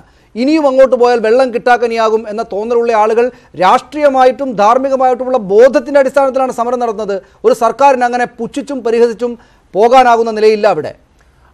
അതിൻ്റെ ഒന്നും കാര്യമല്ല. ഇതിൻ്റെ അതർ സൈഡ് നോക്കൂ. പാരിസ്ഥിതികാഘാതത്തിൻ്റെയും പ്രശ്നം ശരി തന്നെയാണ്, ഇല്ലയെന്ന് പറയുന്നില്ല. അത് തന്നെയാണ് ലോകം അഡ്രസ്സ് ചെയ്യേണ്ടത്. പക്ഷേ അപ്പുറത്തെ ഭാഗം വാഹനങ്ങളുടെ എണ്ണം കൂടുകയാണ്. ഇത് സർക്കാർ വേറൊന്നുമില്ല, ഈ പറയുന്നവരെല്ലാം വാഹനങ്ങൾ വേണ്ടാന്ന് വെച്ചാൽ മതി, വാഹനങ്ങൾ വേണ്ടാന്ന് വെച്ചാൽ മതി. സമരം ചെയ്യാൻ പോലും ആഡംബര വാഹനം ഉപയോഗിക്കുന്ന ആളുകളാണ്. ഞാൻ വ്യക്തിപരമായി പറയുന്നില്ല, മനസ്സിലായില്ലേ? അപ്പോൾ എല്ലാവർക്കും വാഹനം വേണം, AC വേണം, ഒക്കെ വേണം. എന്നിട്ട് സർക്കാരിനെ സംബന്ധിച്ച് ഇത്തരത്തിലുള്ള സംവിധാനങ്ങൾ ഉണ്ടാക്കുകയും വേണം. നാഷണൽ ഹൈവേ അതോറിറ്റിയെ സംബന്ധിച്ച് സ്ഥലം ഏറ്റെടുക്കേണ്ട സർക്കാരാണ്. ഇനി നോക്കൂ, ഈ ഗവൺമെൻറ് വന്നതിന് ശേഷം 30,000 ഏക്കറിലാണ് അധിക നെൽകൃഷി ഇറക്കിയത്. ഈ പറഞ്ഞ മെത്രാൻ കായൽ ഉൾപ്പെടെ അത് വരും. 1194 ഏക്കർ തരിശ് ഭൂമിയിൽ പച്ചക്കറി കൃഷി ചെയ്തു. 16,665 കിണറുകളിലെ റീചാർജിംഗ് പൂർത്തിയാക്കി. 3,900 കുളങ്ങളുടെ നവീകരണം ഈ സർക്കാർ നടപ്പിലാക്കി. 10,399 കിണറുകളുടെ നിർമ്മാണം നടത്തി. 1,47,239 ഏക്കർ വൃഷ്ടിപ്രദേശങ്ങളുടെ പരിപാലനം. തോടുകൾ 1,391 കിലോമീറ്റർ പുനരുജ്ജീവിപ്പിച്ചു. ഞാൻ പറയട്ടെ പ്ലീസ്, ഒരു കാര്യം പറയട്ടെ. ഇത് ഇത്രയും ചെയ്ത ഒരു സർക്കാർ, ഞാൻ പറയുന്നു ഇത് വലിയ കാര്യമൊന്നുമല്ല, ഇത് സർക്കാരിന്റെ ബാധ്യതയാണ്. ആ ബാധ്യത നിർവഹിക്കുകയാണ്. ഇത് സർക്കാർ മിഷണറി മാത്രം ഉപയോഗിച്ച് ചെയ്തതല്ല. സന്നദ്ധ സേവന പ്രവർത്തകർ, തദ്ദേശ സ്വയംഭരണ സ്ഥാപനങ്ങൾ, വ്യക്തികൾ. ഇവിടെ വരുന്നൊരു പ്രശ്നം, വിദ്യാർത്ഥികൾ ഉൾപ്പെടെ ഇവിടെ വരുന്നൊരു പ്രശ്നം, ഈ പറയുന്ന ഹൈവേ, ഈ നിർദ്ദിഷ്ട ഹൈവേയുടെ, വിശാലമായ ഹൈവേയുടെ ഒരു പ്രത്യേക പ്രദേശത്ത് ജനങ്ങൾക്കുണ്ടാകുന്ന ആശങ്കയെ ആളിക്കത്തിച്ച് പർവ്വതീകരിച്ച് അതിനെ ജനറലൈസ് ചെയ്യുകയാണ്. അത് ശരിയല്ല. ആകാശപാത സാധ്യമായ എടുത്ത് ആകാശപാത വരണം. അതോടൊപ്പം തന്നെ ഗതാഗതത്തിന് വേണ്ടി ദേശീയപാത വീതി കൂട്ടിനടുത്ത് ദേശീയപാത വീതി കൂട്ടേണ്ടി വരും. സ്വാഭാവികമായിട്ടും അതിൻ്റെ പ്രദേശങ്ങളിൽ താമസിക്കുന്നവർ, അതിൻ്റെ എഫക്റ്റഡായവർക്ക് ആശങ്കയുണ്ടാകാം. ആശങ്ക പരിഹരിക്കുന്നതിന് കൂട്ടായി നമ്മൾ ഇടപെടുന്നതിന് പകരം ചിലർ മാറി നിന്ന് ആ ആശങ്ക, ആ ഉത്കണ്ഠപരമായി ഇറങ്ങുന്ന ആൾക്കാരെ കൂടുതൽ ചെയ്തു കൊടുക്കുന്നതിന് ഒരു സമരത്തിന് പിന്നിൽ പ്രതിപക്ഷത്തിന് അതുപോലെ സമരത്തിലുള്ള ആളുകൾക്ക് മറ്റ് ഉദ്ദേശങ്ങളുണ്ടോ എന്ന കാര്യം കൂടെ അദ്ദേഹം ഉന്നയിക്കുന്നുണ്ട്, നേരത്തെ ഉന്നയിക്കപ്പെട്ടിട്ടുണ്ട്. അതിലേക്ക് കൂടെ ചർച്ച വരേണ്ടതുണ്ട്. ശ്രീ CR നീലകണ്ഠൻ, ഇവിടെ സർക്കാർ, മുഖ്യമന്ത്രി സഭയ്ക്കകത്ത് പറഞ്ഞു, അക്കാര്യം ഇപ്പോൾ റഹീം ഇവിടെ ആവർത്തിക്കുകയും ചെയ്തു. ഈ സർക്കാരിൻ്റെ പാരിസ്ഥിതികമായിട്ടുള്ള അല്ലെങ്കിൽ കൃഷിഭൂമി തരിച്ചിടരുത് എന്ന നിലപാടിനൊക്കെ അതിനോടൊക്കെ ഒരു താല്പര്യം കൂടുതലുണ്ട്. ഞങ്ങൾ അതിനുവേണ്ടി ചില കാര്യങ്ങൾ ചെയ്യുന്നുണ്ട്. അദ്ദേഹം ആ കണക്ക് സഭയ്ക്കകത്ത് പറഞ്ഞു. 1,96,870 ഹെക്ടർ ആയിരുന്നു നേരത്തെയെങ്കിൽ ഇപ്പോൾ 2 വർഷം കൊണ്ട് 2,20,448 ഹെക്ടറിൽ കൃഷിഭൂമി, തരിച്ചിട്ടിരിക്കുന്ന ഭൂമി കൃഷിയോഗ്യമാക്കി മാറ്റിയിട്ടുണ്ട്. കാർഷിക വൃത്തി അവിടെ നടക്കുന്നുണ്ട്. 34,000 ഹെക്ടർ തരിശ് ഭൂമി ഈ 2 വർഷത്തിനകത്ത് കൃഷിയോഗ്യമാക്കി മാറ്റിയ ഒരു സർക്കാരിനെ കുറിച്ചാണ് നിങ്ങൾ ഈ പറയുന്നത് എന്നതാണ് മുഖ്യമന്ത്രി അവിടെ അദ്ദേഹത്തിൻ്റെതായിട്ടുള്ള ശൈലിയിൽ പറഞ്ഞത് സർക്കാരിൻ്റെ അവകാശവാദം അതാണ്. ഞങ്ങൾക്ക് ഈ കാര്യത്തെക്കുറിച്ച് അറിയാം, പക്ഷേ മറ്റു മാർഗമില്ലാത്തത് കൊണ്ട് ആഘാതം കുറഞ്ഞൊരു വഴി തെരഞ്ഞെടുത്ത് പോകുന്നു. അതെങ്ങനെയാണ് നിങ്ങൾ തടസ്സപ്പെടുത്തുക എന്തായിരുന്നു പ്രതിപക്ഷത്തോടുള്ള അദ്ദേഹത്തിൻ്റെയും ഭരണപക്ഷത്തിൻ്റെയും ചോദ്യം. അത് സംഗതമായൊരു ചോദ്യമല്ലേ? അല്ല, ഞാൻ ഈ ഗവൺമെന്റ് പരിസ്ഥിതിക്ക് അനുകൂലമായി ചെയ്യുന്ന മുഴുവൻ കാര്യങ്ങളോടും യോജിക്കുന്ന ആളാണ്. ഏത് ഗവൺമെന്റ് ചെയ്താലും ഞാൻ അതിന് അനുകൂലമാണ്. അതുകൊണ്ടാണല്ലോ ആറന്മുള എയർപോർട്ടിനെതിരെയും മെത്രാങ്കായലിനെതിരെയുള്ള സമരത്തിലൊക്കെ ഞങ്ങൾ ഗവൺമെന്റ് നോക്കാതെ പങ്കെടുത്തത്. അതല്ല വിഷയം. ഇപ്പോൾ അദ്ദേഹം ഒരു കണക്ക് എനിക്ക് പറയണം സനീഷെ. ഇപ്പോൾ കേരളത്തിൽ ആദ്യമായി NHA പണിത നവീകരിച്ച പാത എന്ന് പറയുന്നത് മണ്ണുത്തി അങ്കമാലി പാലിയേക്കര ടോൾ പിടിക്കുന്ന പാതയാണ്. 30 കിലോമീറ്റർ. ഞാൻ റഹീമിനോട് പറയുന്നു, മുരിങ്ങൂർ ധ്യാനകേന്ദ്രം മുതൽ മണ്ണുത്തി വരെ അവർ പണിത 30 കിലോമീറ്റർ ദൂരത്തിൽ 7 ഫ്ലൈ ഓവർ ഉണ്ട്. 7 എണ്ണം. ഞാൻ അദ്ദേഹത്തിന് വേണമെങ്കിൽ പേര് പറഞ്ഞു കൊടുക്കാം, അദ്ദേഹത്തിന് നാളെ പരിശോധിക്കാം. ഇതൊന്നും പറയണ്ട. പിന്നെ അദ്ദേഹം എന്നെ കളിയാക്കിയത്, ഞാൻ എന്തായാലും മിനി കൂപ്പറിലൊന്നും ജനകീയ യാത്ര നടത്തിയിട്ടില്ല, അത് വിട്ടുകളയും. പ്രശ്നം മുഖ്യമന്ത്രി പറഞ്ഞതിനുള്ള മറുപടിയാണ്. മന്ത്രി പറഞ്ഞതിന് ഞാൻ മറുപടി പറയുന്നില്ല. കാരണം അദ്ദേഹം കവിയാണ്. കവിക്ക് എന്തു ആവാം. കിളിയെ കഴുകനായിട്ടും കഴുകനെ കിളിയായിട്ടും താറാവിനെ അരയനായിട്ടും ഒക്കെ കാണാം. പിന്നെ നിയമസഭയുടെ പ്രൊട്ടക്ഷനും ഉണ്ട്. അതുകൊണ്ട് നമുക്കൊന്നും പറയാൻ പറ്റില്ല. പക്ഷെ ഇവിടെ വസ്തുനിഷ്ഠമായി ഞാൻ പറയുന്നു, ഈ എലിവേറ്റഡ് ഹൈവേ എന്നത് കേരളത്തിൽ ദേശീയപാത എല്ലാ സ്ഥലത്തും ചെയ്തിട്ടുള്ളതും അത് ഇപ്പോഴും സാധ്യമായതും അവരാദ്യം പണിത റോഡിൽ ചാലക്കുടി മുതൽ മണ്ണുത്തി വരെയുള്ള സ്ഥലത്ത് ഇത്രയും എലിവേറ്റഡ് ഹൈവേ പണിയാമെങ്കിൽ എന്തുകൊണ്ട് ഈ വയൽക്കിളികൾ അല്ലെങ്കിൽ ശാസ്ത്ര സാഹിത്യ പരിഷത്ത് ഉന്നയിക്കുന്ന ബദൽ മാർഗം സ്വീകരിച്ചുകൂടാ? നമുക്കതിലൊരു വ്യത്യാസമില്ല. അങ്ങീ പറഞ്ഞ പാലിയേക്കര ടോൾ പിരിക്കുന്ന ഈ പറയുന്ന എണ്ണിപ്പറഞ്ഞ ഭാഗം, ആ പറയുന്ന ഭാഗത്ത് ആകാശപാത പണിതതിന്റെ ഭാഗമായി ഒരു കട പോലും നഷ്ടപ്പെട്ടിട്ടില്ല, ഒരു വീട് പോലും ഒഴിപ്പിക്കേണ്ടി വന്നില്ല. ഈ ജനസാന്ദ്രത കൂടിയ തളിപ്പറമ്പ് എന്ന് പറയുന്ന ചെറിയ പട്ടണത്തിൽ ഇതുപോയി ചെയ്താൽ ഒരുപാട് കടകൾ ഒഴിപ്പിക്കേണ്ടി വരും, ഒരുപാട് വീടുകൾ ഒഴിപ്പിക്കേണ്ടി വരും. അത് പാരിസ്ഥിതികവും ഒരുപാട് കാര്യങ്ങൾ ഉണ്ടാക്കും. അതുപോലൊരു വീട് പോലും പൊളിക്കാൻ പാടില്ല എന്നാണ് താങ്കൾ ഇന്നലെ പ്രസംഗിച്ചത്. ഇത് രണ്ടും പറയരുത്. അദ്ദേഹം പറയട്ടെ. പറയൂ ശ്രീ CR നീലകണ്ഠൻ. മേൽപ്പാതയ്ക്ക് അത് വേണ്ട. ഞാൻ അതിന്റെ മുഴുവൻ ശാസ്ത്ര സാഹിത്യത്തിന്റെ റിപ്പോർട്ട് അവിടെ എന്റെ ഒരു കാര്യം കൂട്ടിച്ചേർക്കുന്നുണ്ട് ശ്രീ CR നീലകണ്ഠൻ. നമ്മൾ ഈ വഴികളിലൂടെയൊക്കെ യാത്ര ചെയ്യുന്ന ആളുകളാണ്, തളിപ്പറമ്പ് കൂടി അറിയാവുന്നതാണ്. അതായത് ഈ പറയുന്ന പാലിയേക്കരയിലോ മറ്റോ ഉള്ളതുപോലുള്ള ഒരു ജനസാന്ദ്രതയല്ല എന്തായാലും തളിപ്പറമ്പിലുള്ളത്. തളിപ്പറമ്പ് നഗരം അങ്ങേയറ്റം ജനസാന്ദ്രത ഏറിയിട്ടുള്ള നഗരമാണ്, അല്ലെങ്കിൽ ഒരു ടൗൺ ആണ്. ചെറിയ ടൗൺ ആണെങ്കിലും വലിയ ആ തരത്തിൽ ആൾക്കൂട്ടമുള്ളതാണ്. കെട്ടിടങ്ങൾ ഒരുപാട് പൊളിക്കേണ്ടി വരും. സനീഷ് 30 മീറ്റർ എന്തായാലും താഴെ എടുത്തേ പറ്റൂ അവർക്ക്. അത് എടുത്തിട്ടുണ്ട്. ഇപ്പൊ തന്നെ 30 മീറ്റർ അവിടെ എടുത്തിട്ടുണ്ട്. ആ 30 മീറ്റർ തന്നെയാണ് ചാലക്കുടിയിലും എടുത്തിട്ടുള്ളത്. നിങ്ങൾ ചാലക്കുടി വരൂ. ചാലക്കുടി ഒരു വലിയ ടൗൺ ആണ്. അവിടെ ഈ തളിപ്പറമ്പിനേക്കാളൊക്കെ പഴയ ടൗൺ ആണ് ചാലക്കുടി. കൊടകര വലിയ ടൗൺ ആണ്. അവിടെ കടകൾ ഒഴിപ്പിക്കാതിരിക്കാനാണ് മേലെ കൂടി പോയത്. ഇനി ഏതെങ്കിലും കടകൾ ഒഴിപ്പിക്കുന്നുണ്ടോ ഞാൻ ഇല്ലാന്ന് പറയുന്നില്ല. പക്ഷേ എത്രയാണ് അതിന്റെ ആഘാതം അവിടെയാണ് നമ്മൾ കാണേണ്ടത്. ഒരു കടയുടെ മേൽഭാഗം പോകുന്നുവെങ്കിൽ ആ കട പുതുക്കി പണിയാനോ ഉള്ള സൗകര്യം ചെയ്തു കൊടുത്താൽ മതി. ഇതല്ല. ഇത് നിങ്ങൾക്ക് തിരിച്ചു കൊണ്ടുവരാൻ കഴിയില്ല. പാടങ്ങൾ നിങ്ങൾക്ക് തിരിച്ചു കൊണ്ടുവരാൻ കഴിയും.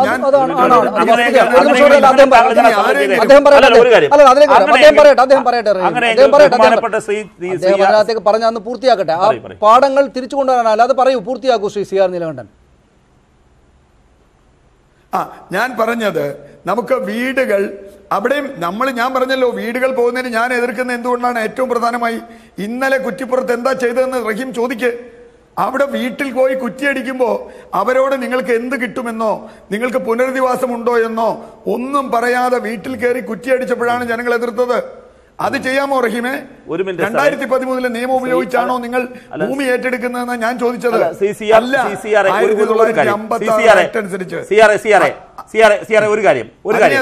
ഒരു കാര്യം, കുറ്റിപ്പുറത്തപ്പോ നോട്ടീസ് കൊടുത്ത് നഷ്ടപരിഹാരം കൊടുത്തിട്ട് ചെയ്താൽ താങ്കൾ അങ്ങോട്ട് പോകാതിരിക്കോ? അല്ല അല്ല അത്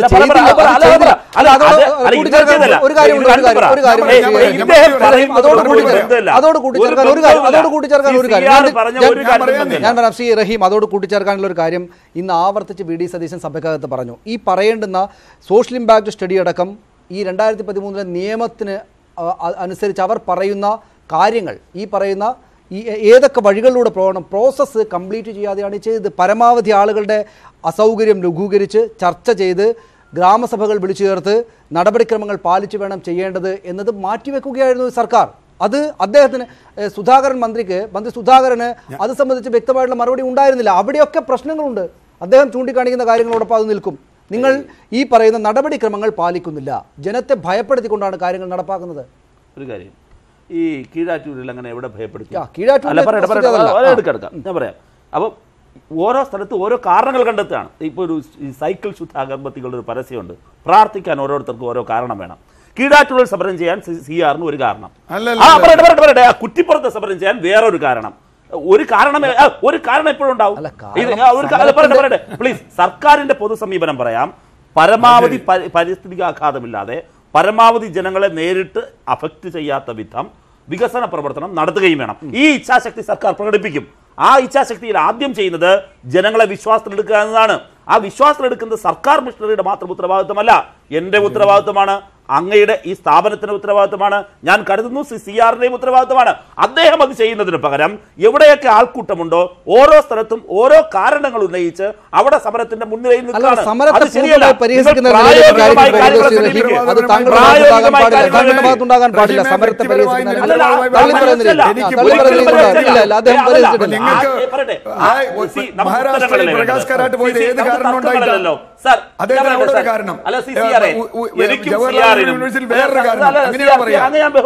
കാരണങ്ങളുണ്ട് സമരത്തിന്. അല്ല ഒറ്റ കാര്യം, അങ്ങക്കും എനിക്കും നമുക്കെല്ലാവർക്കും ഉത്തരങ്ങളല്ലേ വേണ്ടത്. അതിന് പ്രായോഗികമായി കാര്യങ്ങളെ സമീപിക്കുന്നതിന് പകരം ആശങ്കാകുലരായി നിൽക്കുന്ന ഒരാൾക്കൂട്ടത്തിന് കൂടുതൽ മരുന്നിട്ട് കൊടുക്കരുത്. അങ്ങയുടെ നിങ്ങൾ നോക്കൂ, ഈ ചർച്ചയിൽ തന്നെ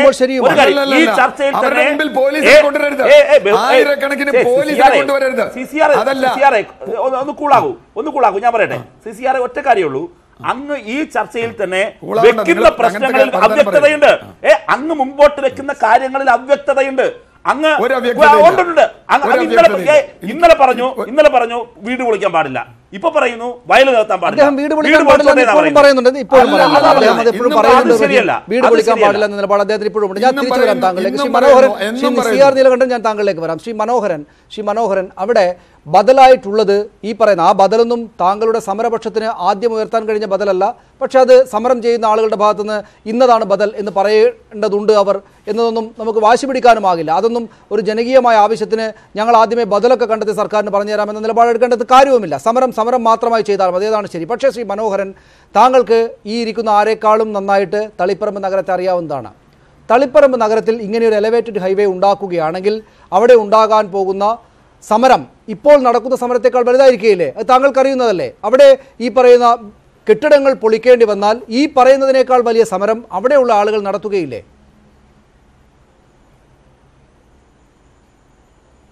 അവിടെ സമരം നടക്കാൻ പോകുന്നില്ല. കാരണം എന്താണെന്ന് വെച്ചാൽ ഞങ്ങൾ ആ വ്യാപാരികളോട് സംസാരിച്ചിട്ടുണ്ട്. അവർക്ക് മനസ്സിലായി. അവർ പറയുന്നത് കൃത്യമായ നഷ്ടപരിഹാരം തന്നു കഴിഞ്ഞാൽ ഞങ്ങൾ ഇവിടുന്ന് ഈ റോഡ് കൊണ്ടുപോകുന്നതിന് എതിർപ്പില്ല എന്നാണ് പറഞ്ഞത്. തളിപ്പറമ്പ് ടൗൺ എന്ന് പറഞ്ഞാൽ 1 കിലോമീറ്ററിനുള്ളിൽ ചുരുങ്ങിയ സ്ഥലമാണത്. നിങ്ങൾ പറയുന്ന ആ കെട്ടിടം, വൻ കെട്ടിടം എന്ന് പറയുന്നത് ഉള്ളത് 1 കിലോമീറ്ററിനുള്ളിലാണ്. ഞങ്ങൾ പറയുന്നത് 1.5 കിലോമീറ്റർ, അതൊക്കെ ഒഴിവാക്കി 1.5 കിലോമീറ്ററിനുള്ളിലേക്ക് മാറ്റാനാണ് പറയുന്നത്. ഇങ്ങനെയുള്ള ഒരു ആ സ്ഥലത്ത് വേറൊരു പ്രശ്നം കൂടെ ഇപ്പം വ്യാപാരികൾക്ക് മനസ്സിലായി. കാരണം കീഴാറ്റൂർ വയലിൽ കൂടിയാണ് പുതിയ ഹൈവേ പോകുന്നത് എങ്കിൽ തളിപ്പറമ്പ് ടൗൺ നശിച്ചു പോകും. ഇനി തളിപ്പറമ്പ് ടൗണിനെ ആരും ആശ്രയിക്കില്ല. അത് അവർക്ക് ആ ഉള്ള വ്യാപാരികൾക്ക് ബോധ്യപ്പെട്ടു കഴിഞ്ഞു. അവർ ഞങ്ങളോട് പറയുന്നത് ഞങ്ങൾ അവിടെ യോഗം വെച്ചല്ലോ, അവർ വന്നിട്ട് പറഞ്ഞിട്ടുണ്ടല്ലോ ഞങ്ങൾക്ക് കൃത്യമായ നഷ്ടപരിഹാരമാണ് വേണ്ടത്. ഈ പൊളിക്കുന്നതിലും ഏതെങ്കിലും ചെറിയൊരു കെട്ടിടം പൊളിയുന്നതിലും ഞങ്ങൾക്ക് എതിർപ്പില്ല എന്നല്ലേ പറഞ്ഞത്.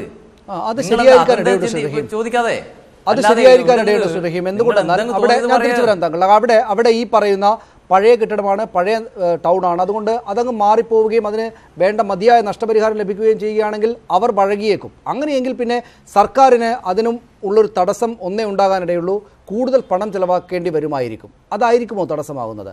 നഷ്ടപരിഹാരമായി കൂടുതൽ പണം നൽകേണ്ടതായി വരും, അതായിരിക്കുമോ? അല്ലെങ്കിൽ പിന്നെ ഇത് ആലോചിക്കാൻ എന്താണ് തടസ്സം? ഇതിനകത്ത് ഈ പല ഘട്ടങ്ങളിലും ഈ വയൽക്കിളികളുടെ തന്നെ പ്രതിനിധികളെ വളരെ പ്രതിപക്ഷ ബഹുമാനത്തോടു കൂടി വിളിച്ചിരുത്തി ഈ പറയുന്നതുൾപ്പെടെയുള്ള എല്ലാ സാധ്യതകളും പരിശോധിച്ചു സനീഷേ. അത് നമ്മൾ ഇവിടെ തീർപ്പാക്കേണ്ട കാര്യമല്ല. അതിൻ്റെ എയ്ച്ച് ആൻഡ് എവരി വൺ ഓരോ കാര്യങ്ങളും അറിയാവുന്ന, അല്ലെങ്കിൽ അതിൻ്റെ സാങ്കേതികത്വത്തെക്കുറിച്ച് വിശദീകരിക്കാവുന്ന ഈ എലവേറ്റഡ് ഹൈവേയുടെ പ്രശ്നങ്ങളെക്കുറിച്ച് പറയാൻ പറ്റുന്നൊരു ഫോറത്തിലല്ല ഞാനിപ്പോൾ ഇരിക്കുന്നത്. അതിന് പറ്റിയ ആളുമല്ല ഞാൻ. അപ്പോൾ അതെല്ലാം പരിശോധിച്ചു പല ഘട്ടങ്ങളിൽ. പരിശോധിച്ചത് അവസാനിച്ചു. അത് എവർക്കും അറിയാമേ, എവർക്കും അറിയാം. ഒരു കാര്യം മനസ്സിലാക്ക്, ഈ 56 പേര് പിന്മാറിയത് എങ്ങനെയാ? ഭീഷണിപ്പെടുത്തിയിട്ടാ? അല്ലല്ലോ. ഇദ്ദേഹം പറഞ്ഞു നഷ്ടപരിഹാരം, അല്ല പണം കൊടുത്തിട്ടെന്നാ. നഷ്ടപരിഹാരത്തിന്റെ കാര്യം, ആ നഷ്ടപരിഹാരം അപ്പോഴും പറയും നഷ്ടപരിഹാരം. പറയട്ടെ ശ്രീ മനോഹരൻ, പറയട്ടെ. ഇവിടെ പ്രശ്നം താങ്കൾ ഈ പറയുന്ന എവരി ഉയർത്തിയ ആദ്യം മുതൽ ഉയർത്തിയ കാര്യം, ഒന്ന് അവിടുത്തെ കൂടുതൽ ഏക്കർ ഭൂമി നഷ്ടപ്പെടും എന്നായിരുന്നു ആദ്യത്തെ പ്രചരണം. 2 ഇതിലൊരു ബദലുണ്ട് എന്നായിരുന്നു പറഞ്ഞിരുന്നത്. 3ാമത് പറഞ്ഞിരുന്നത് അവിടുത്തെ ജലദൗർലഭ്യം ഉണ്ടാകും. 4 മാലിന്യ പ്രശ്നം ഉണ്ടാകും. പറയട്ടെ, അല്ല പറയട്ടെ. ഈ 3 പ്രശ്നങ്ങളെ സംബന്ധിച്ചും കൺവീൻസ് ആയപ്പോഴാണ് ജനങ്ങൾ മാറിയത്. മനസ്സിലാകും. അതിന്റെ പ്രായോഗിക പ്രശ്നങ്ങൾ പൂർണ്ണമായി ജനങ്ങളെ ബോധ്യപ്പെടുത്താൻ സർക്കാർ എടുത്ത എഫർട്ട് അത് കുറച്ച് കാണരുത്. എന്നിട്ട് അതിലെ 3 പേരിലേക്ക് മാത്രം അത് ചുരുങ്ങുന്നു. അതാണ് ശ്രീ മനോഹരൻ ഏറ്റവും പ്രധാനപ്പെട്ട കാര്യമായിട്ട് സർക്കാർ, മുഖ്യമന്ത്രി, മന്ത്രി, ഒപ്പം അവിടെയുള്ള MLA സഭയ്ക്കകത്തേക്ക് വെച്ചത്. അതായത് നിങ്ങൾ 3 പേരേ ഉള്ളൂ സമരരംഗത്ത്, ബാക്കിയുള്ളവർക്ക് മനസ്സിലായി.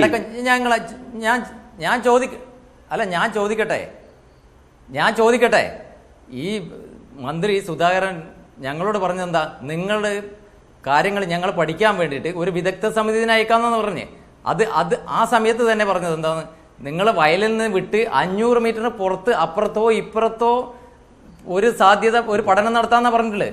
അതുപോലെ വിദഗ്ധ സമിതി വന്നു. ഇത് വിദഗ്ധ സമിതി വന്നതിലെ ഒരു എഞ്ചിനീയർ ഞങ്ങളുടെ ഇടയിൽ നിന്ന് MLA നിൽക്കുന്ന സമയത്ത് പറയുന്നത്, അയ്യോ ഇത് തണ്ണീർത്തടാന്ന്, ഇതിലേക്കിടെ കൊണ്ടുപോകാൻ പറ്റില്ലെന്ന് പറയുന്നത്. അതിനുശേഷം അരമണിക്കൂറിനുള്ളിൽ ഞങ്ങളെ കണ്ണൂർ കളക്ടറേറ്റിൽ വിളിക്കുകയും അവിടെയുള്ള മോണിറ്ററിൽ ഇട്ടിട്ട് കാണിക്കുകയും ഇതാ പുതിയൊരു ഞങ്ങളെ ഇതിൽ ചെറിയൊരു മാറ്റം വരുത്തിയിട്ടുണ്ട്. എന്താ ചെയ്യുന്നവർ? തോട് മൂടിക്കൊണ്ട്, തോടിന്റെ ഇരുവശവും ഉള്ള കരയെടുത്തുകൊണ്ട് ഇതാ ഒരു അലൈൻമെന്റ് ഉണ്ടാക്കിയിട്ടുണ്ടെന്ന്. അരമണിക്കൂറിനുള്ളിൽ ഏത് വിദഗ്ധ സമിതിക്കാണ് ഇത് പഠിക്കാതെ അവിടെ പറയാൻ പറ്റുമോ? അരമണിക്കൂറിന് ഒരു വിദഗ്ധ സമിതിക്ക് പഠിച്ച് പറയാൻ പറ്റുമോ? ഇതെല്ലാം അലൈൻമെന്റ് ഉണ്ടാക്കാൻ പറ്റുമോ? ഇത്തരം കാര്യം ഒരു വലിയൊരു ശ്രീ മനോഹരൻ അങ്ങയോടാണ് ഒരു കാര്യം. അങ്ങ് പറയുന്നത് കേട്ടാൽ തോന്നും അവിടുത്തെ ബാക്കി 56 പേരും ഇതൊന്നും മനസ്സിലാകാത്ത ശുദ്ധ പോഷകുകൾ, ഒന്നും അറിഞ്ഞൂടാത്തവർ. ഈ പറയുന്ന 3 പേർക്ക് മാത്രം ഇക്കാര്യങ്ങളെല്ലാം മനസ്സിലായി. അങ്ങനെ ഈ ഞങ്ങൾ ആരും വിശ്വസിക്കില്ല. അതിന് നേരെ തിരിച്ചാണ് ഈ പറയുന്ന. മനോഹരൻ അവിടെ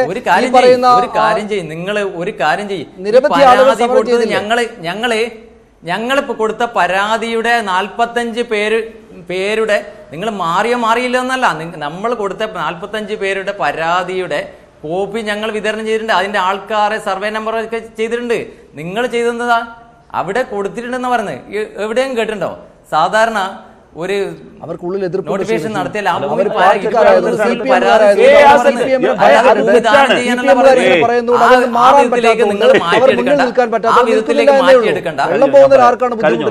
അതിൽ മാറ്റിയെടുക്കണ്ട. നിങ്ങൾ 56 കർഷകരെ മാത്രം ചുരുക്കരുത്. ശ്രീ മനോഹരൻ ഞാൻ പറയട്ടെ, അങ്ങ് കേൾക്കൂ. കഴിഞ്ഞൊരു ചർച്ചയിൽ അങ്ങയുടെ കൂടെ പ്രവർത്തിക്കുന്ന ശ്രീ സുരേഷ് ഉണ്ടായിരുന്നു. ആ ചർച്ചയിൽ ശ്രീ ജെയിംസ് മാത്യു MLA ഉണ്ടായിരുന്നു. ഞാൻ അതാ പറഞ്ഞത്, അത് പറയാൻ ഞാനാളല്ല, അത് പ്രാപ്തനല്ല, അത് ഈ ഫോറത്തിൽ ഭാഗമല്ല എന്ന് ഞാൻ പറഞ്ഞത്. കാരണം എന്താ, ഈ പറഞ്ഞ പല കാര്യങ്ങളെയും കൃത്യമായി കളവുകളെ പൊളിക്കാൻ അദ്ദേഹം വേണം. എന്നറിയാമോ, ഈ ശ്രീ ജി സുധാകരനുമായി നടത്തിയ ചർച്ചയുടെ വിശദാംശങ്ങൾ ശ്രീ ജെയിംസ് മാത്യു ആ ചർച്ചയിൽ പറഞ്ഞപ്പോൾ ശ്രീ സുരേഷിന് മറുപടി ഉണ്ടായിരുന്നില്ല.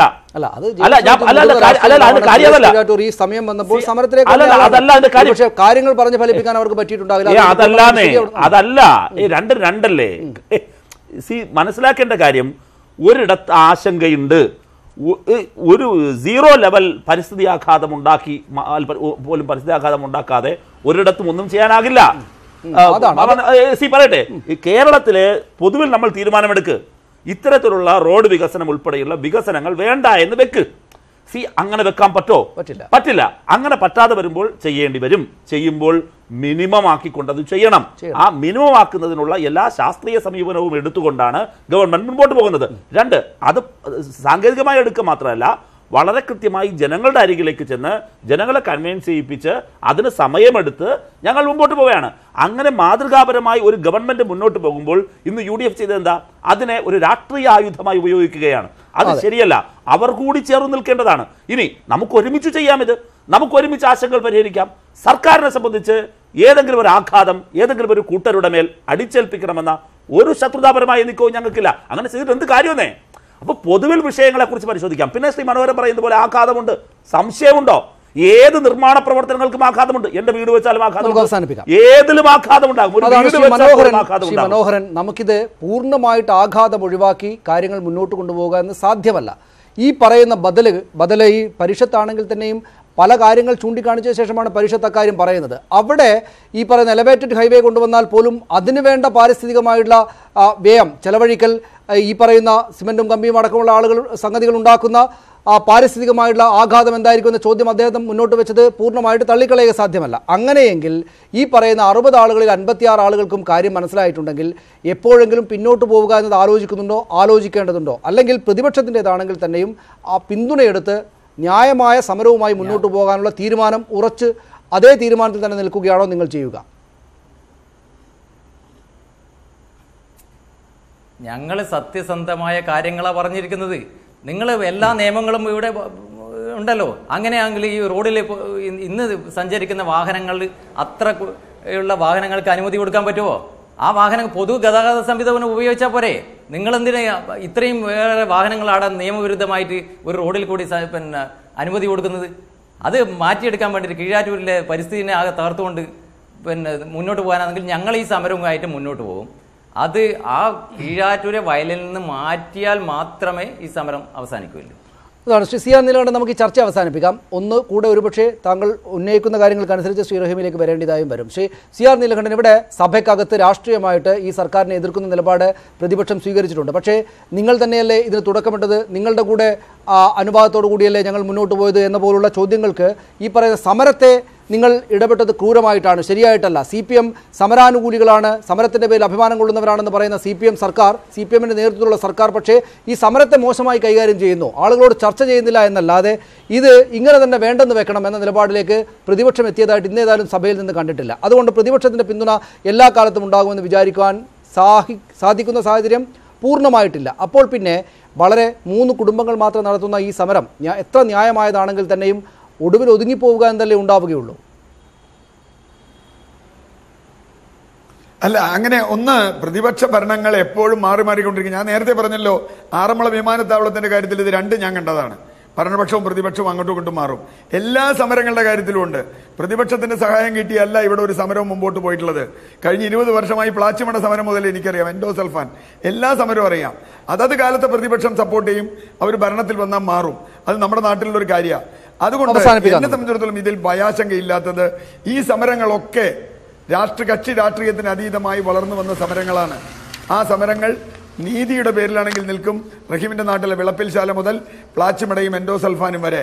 അതുകൊണ്ട് എനിക്കൊരു ഭയവും ഇക്കാര്യത്തിലില്ല. വളരെ നന്ദി ശ്രീ സിയാർ നീലകണ്ഠൻ, ശ്രീ എ റഹീം, ശ്രീ മനോഹരൻ ഞങ്ങളോടൊപ്പം ഈ ചർച്ചയിൽ പങ്കെടുത്തത്. പാരിസ്ഥിതികാഘാതം ഉണ്ടാക്കും എന്ന കാര്യത്തിൽ ആർക്കും സംശയമില്ല. ആ ആഘാതം ഉണ്ടാകുന്നത് പരിസ്ഥിതിക്കാണ് എന്നതിനാൽ അങ്ങേയറ്റം ദോഷകരമായ കാര്യമാണത്, എതിർക്കപ്പെടേണ്ടതാണ് എന്ന് നമുക്ക് എല്ലാവർക്കും അറിയാം. പക്ഷേ അത് ഒഴിവാക്കി എങ്ങനെയാണ് ഈ കാര്യങ്ങൾ വികസനവും ആവശ്യമായതുകൊണ്ട് എങ്ങനെയാണ് മുന്നോട്ട് കൊണ്ടുപോകുക എന്നത് ചർച്ച വലിയ കാലമായി നടക്കുന്നതാണ്, ഇനി അങ്ങോട്ട് ഒരുപാട് കാലം നീണ്ടു നിൽക്കുന്നതുമാണ്. അത് ഏത് നിലപാടാകും ഒടുവിൽ വിജയിക്കുക എന്ന് കാത്തിരുന്ന് കാണേണ്ടതാണ്. ഈ നിലപാട്, സർക്കാരിൻ്റെ നിലപാട്, കീഴാറ്റൂരിലെ സർക്കാർ നിലപാട്, ഈ സമരക്കാർക്കെതിരായ സർക്കാർ നിലപാട് ന്യായമോ എന്ന ചോദ്യമായിരുന്നു ഞങ്ങൾ പ്രേക്ഷകരോട് ഉന്നയിച്ചിരുന്നത്. ഞങ്ങളോട് പ്രതികരിച്ച പ്രേക്ഷകരിൽ 55% പേരും സർക്കാരിനെതിരായ നിലപാടാണ് സ്വീകരിച്ചിരിക്കുന്നത്. നോ എന്ന അഭിപ്രായത്തിനാണ്. നിലപാട് ന്യായമല്ല, സർക്കാരിൻ്റെ നിലപാട് ന്യായമല്ല എന്ന അഭിപ്രായത്തിനാണ് മുൻതൂക്കം. 55% പേർ അങ്ങനെയാണ് പ്രതികരിച്ചിരിക്കുന്നത്. സർക്കാരിൻ്റെ നിലപാട് ന്യായമാണ് എന്ന അഭിപ്രായം ഞങ്ങളോട് പ്രതികരിച്ച പ്രേക്ഷകരിൽ 45% പേർക്കുണ്ട്. ഒരിക്കൽ കൂടെ അതിഥികൾക്ക് നന്ദി. പ്രൈം ഡിബേറ്റ് പൂർണ്ണമാവുകയാണ്. നമസ്കാരം.